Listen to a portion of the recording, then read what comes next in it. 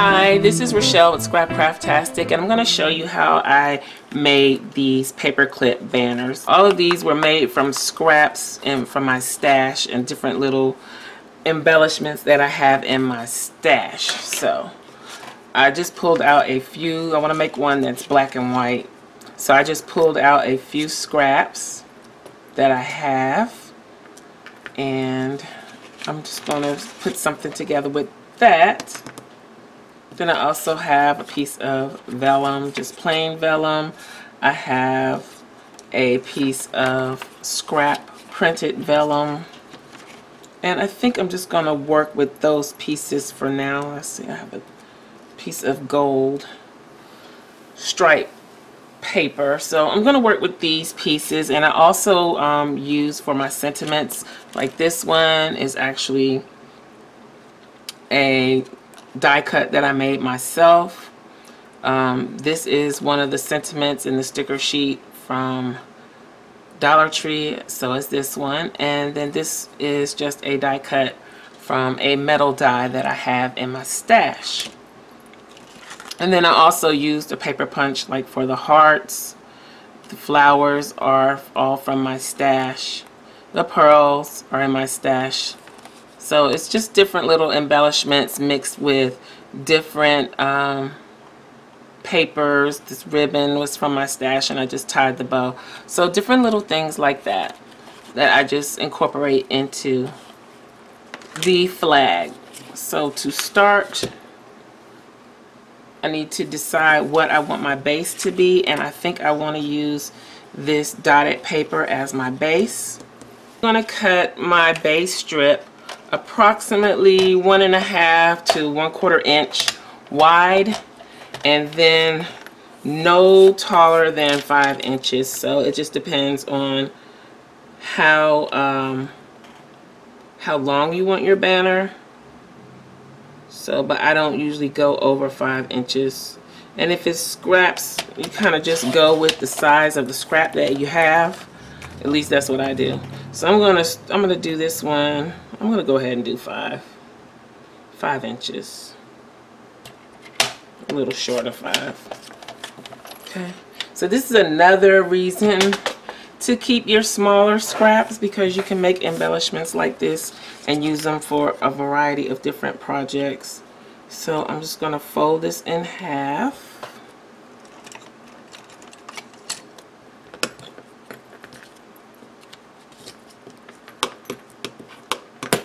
Then I'm going to take one of my gold paper clips, and you can use any paper clips. You can use, like I have these gold paper clips, which I get from Office Depot. They come like this. And let's see, I have some also that I get from Dollar Tree. They're like this. And really, I could probably use the white one for this one. Let's try the white one. Since I've done all of those in gold, let's try something different. Okay. Or does the, no. We may try one in white. I'm going to stick with the gold for now. Unless you're going to make your clip, your banner clip, double-sided, you need to decide what side of the paper you want it to slide on. So that determines which side is the front. So I'm sliding mine on the right side of the page. So I want the long end of the paper clip to be on the bottom, and then this loop inside loop to be facing, pointing towards the left. If that makes any sense. So I'm just going to slip my banner onto that longest edge of, continuous edge of the paper clip. So on the long continuous edge of the paper clip. I'm going to go ahead and cut my fishtail, and to do that you can measure and just find the middle, and I usually cut up in the middle, in the center, about 1/4 inch or slightly less, and then from each corner to that slit that I just made in the center, and that gives you a nice fishtail. So from the corner to the top of the slit. So that gives you a little fishtail. look. And then if you think this is too long, you can cut it down and make your fishtail again. It's really up to you how you do that. And then, okay, like I said, before I start gluing, I want to kind of have a little of an offset. So I'm going to glue this piece down on the inside so I can mark it with my pencil just a little bit so I know where to keep my glue within those lines. And also it'll help me line it back up when I place it back in here. Let's see. Okay. So I'm going to add my glue sparingly. And this is the art glitter glue in the container with a fine tip.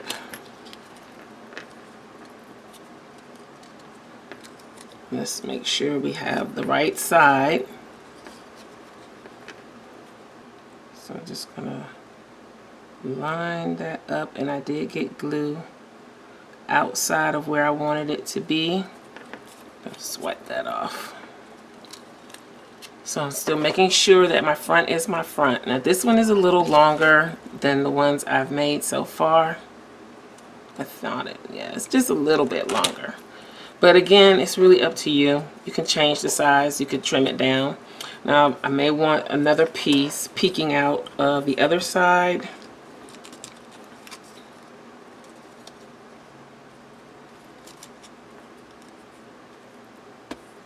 Let's see. Where is, let's see.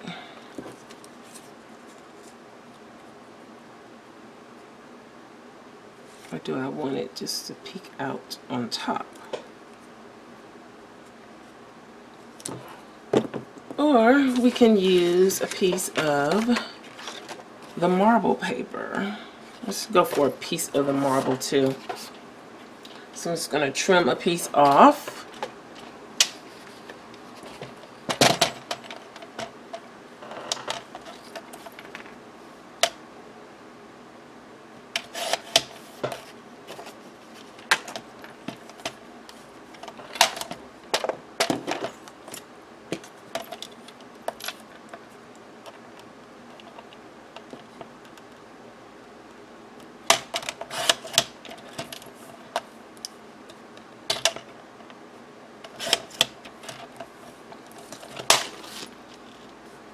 So I'm trimming that down some. I don't really want it to be quite that big, but I want the marbled area to show. So I'm just going to cut a small piece off and go ahead and do my fishtail.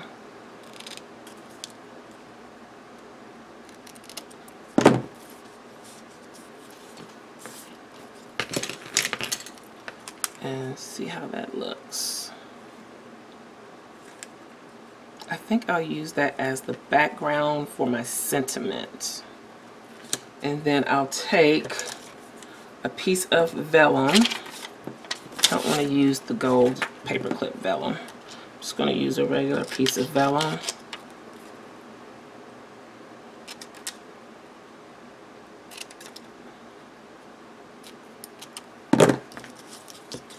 To add to it.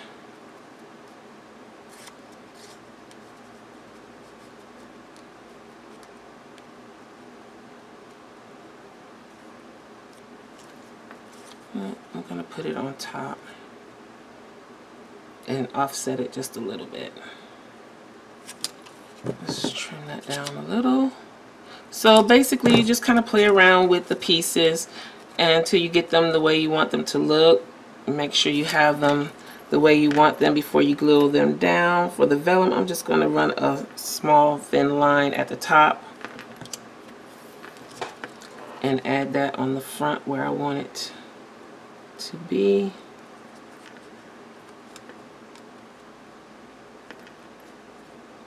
Now I'm going to go ahead and glue all of this down.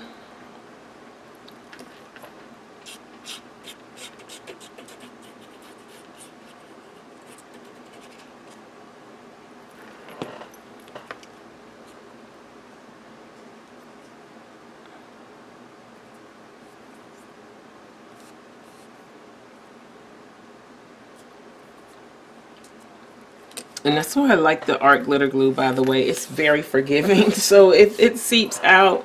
You don't get this shiny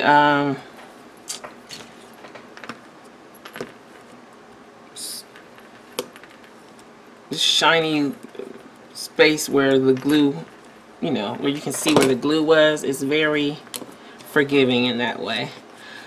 So far we haven't used the gold. Let's take the heart punch and punch out a couple of hearts in black paper.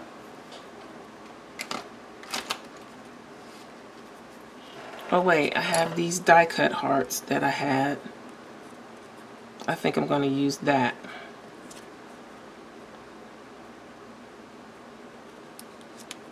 Let's get the sentiments out. Because I've used so much black on this one, I'm definitely going to go ahead and incorporate some gold. And these are what I have left on this sheet. I'm not a fan of any of those, but I definitely want to cut this down. It's too wide. Let's fishtail again. Let's adjust this down. There we go. And I might need to add a little glue to that. Nope.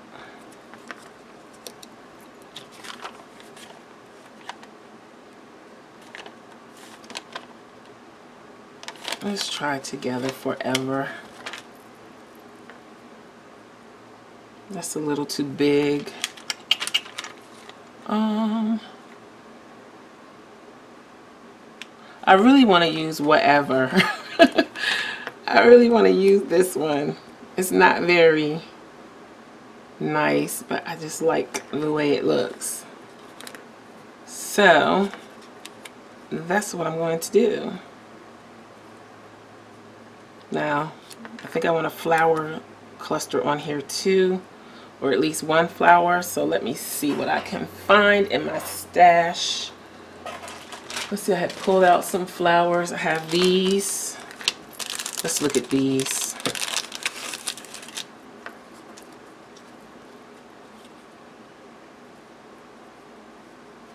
And this is what I did on on the other one. I have this gold marker that they sold at Dollar Tree to write on the clear ornaments they had at Christmas.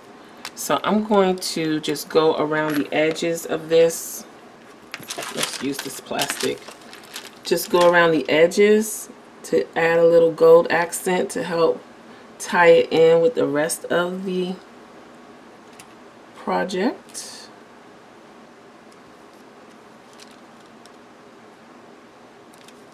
So I've just put a little gold accenting on the tips. And I'm not sure that's enough to make it stand out. Instead of going back and forth with this, I'm just going to go with this the way it is. So I'm going to go ahead and sometimes you just have to go ahead and commit. So I'm just going to commit to this, and I'm going to place my heart on here.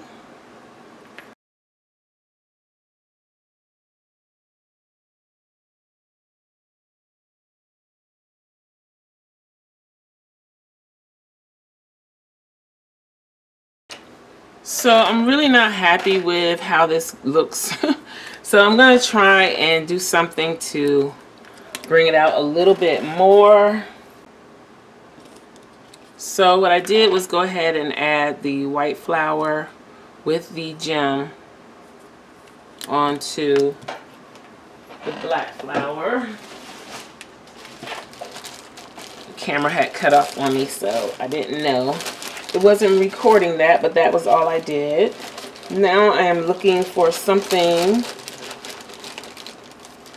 to add a little pop, possibly up here or down here. And I don't like that edge showing there. So I just need a black piece of paper, scrap paper. And I'm going to take my heart punch and punch out a heart.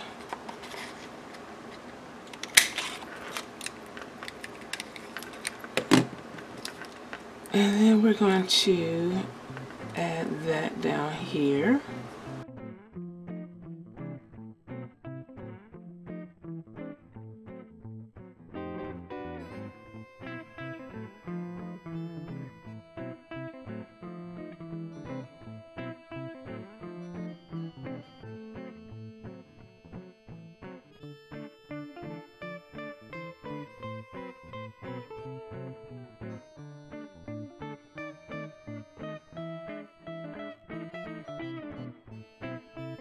So I'm going to add some stickles to the white heart.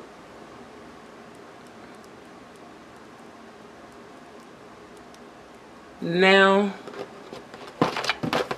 since I have a plethora of Valentine's Day things out, I'm going to make one for Valentine's Day.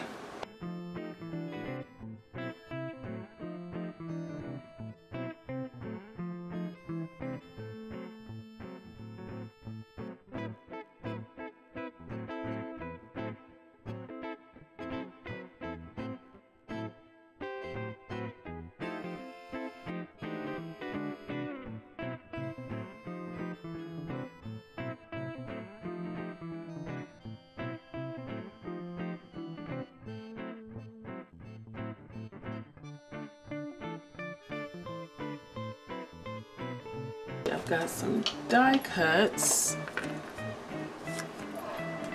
from a sticker sheet that I found on Pinterest that might work. I'll use some of these. I think I'll use these.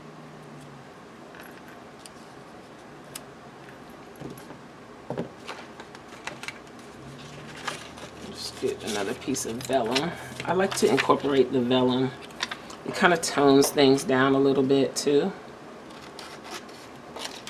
It just gives it a different texture.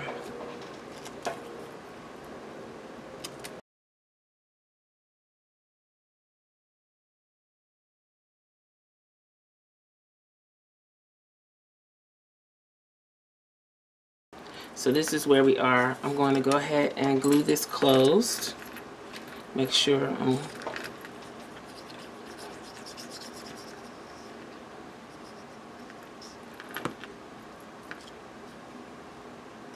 I have my clip positioned in the right direction.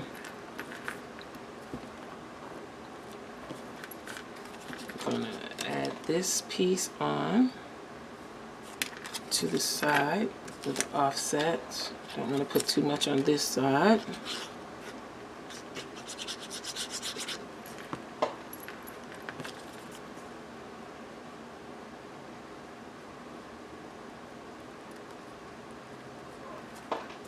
Okay.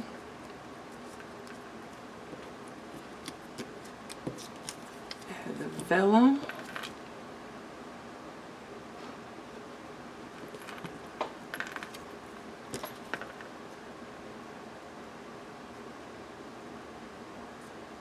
Ahead and see about adding the twine. I'm going to run a little glue across the top just to hold that twine in place on the front and the back.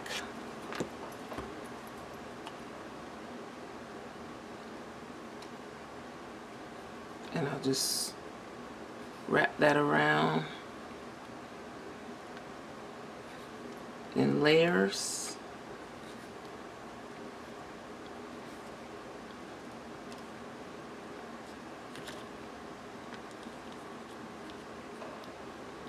I think that's enough. Then I'm going to put a little glue to hold it in place.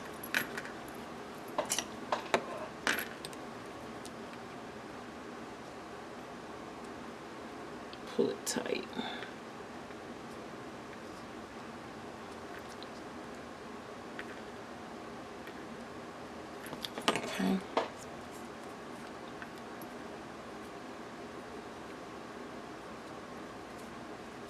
Probably should use hot glue for this, but my hot glue gun is not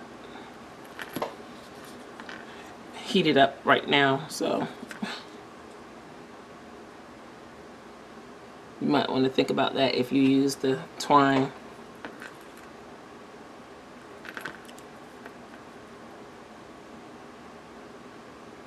Okay, I'm going to glue that right there.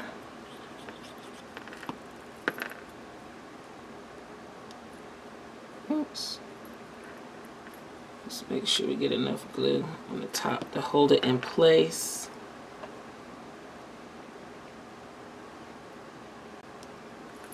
Then I'm going to take some foam squares that are from Dollar Tree and apply to the back of this label. Let's see which color do I definitely don't want to use the yellow. I'm going to stick with one of these.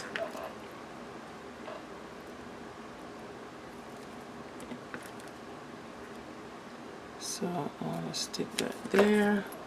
Put one more square to make sure that it's good and sturdy. I'll have one that's half a square right here.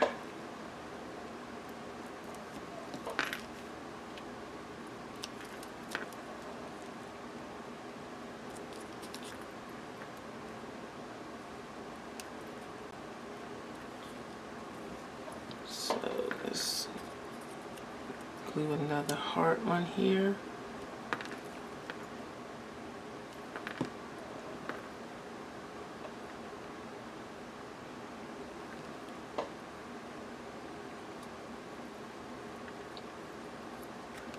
Okay,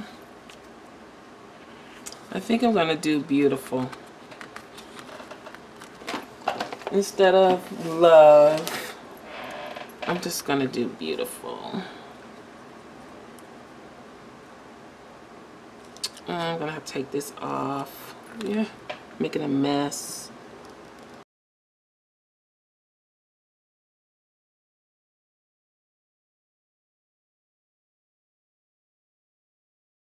So now that I've got my layers straight, I'm going to add some pearls, and I think that's going to be it for this one. So I'm going to add one up here, a couple down here. I'm going to use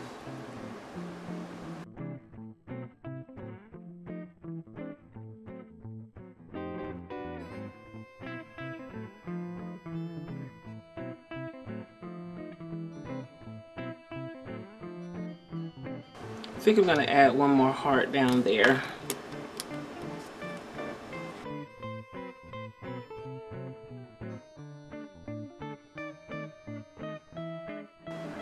So that's it. That's how I make the paperclip banner flags. And then I just can clip them onto a piece of paper. Once everything is dry, I'm going to let these dry, and then I'm just going to add them to my collection. So if you have any questions, let me know in the comments below. Thanks for watching, and I'll talk to you later. Bye.